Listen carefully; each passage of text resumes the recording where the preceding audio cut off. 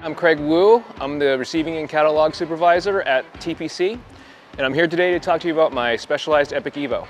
Every year I kind of like to have a big goal. Last year was Unbound, the year before was Steamboat Gravel. This year I decided, hey, I'm going to have this bike, a Leadville 100. I've never done it before. I've lived in Colorado now for over 30 years. Now is the time. So I actually luckily got into the lottery on my first try, and so kind of really tailored this bike towards, you know, something that is very, very efficient and light to climb on. My understanding is that Leadville is really one on the climbs, and really wanted to emphasize a bike that could climb really well, but then also didn't sacrifice much on the descents. For Leadville, I'm going to swap to much lighter tires. I'm going to run Specialized Renegade Control T5s front and rear. Those are really low rolling resistance tires.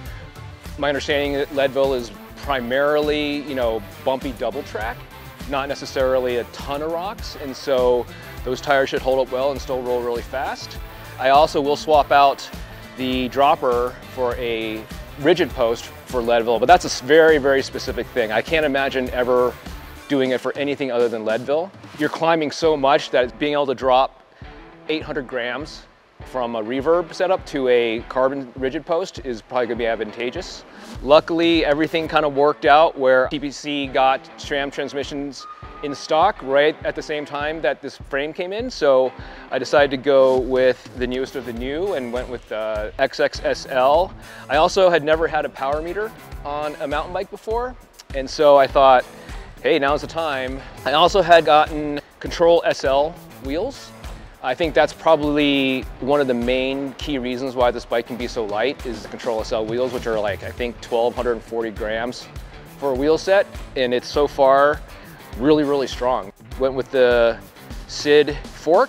I've always been kind of a Fox guy, but I decided to try RockShox, and I actually really, really like this fork. One of the things I love about it is that it is super quiet. It's just so nice to ride. I went with Level Ultimate brakes for Piston. It definitely allows me to go a little bit faster on the descents. Race face bar and stem, WTB Silverado saddle, carbon rails, and SPD pedals. So for Leadville, which is in less than 2 weeks, I'm looking to do hopefully under 8.5 hours. I would be very happy with a sub 8.5 hour Leadville, and hoping to get that belt buckle.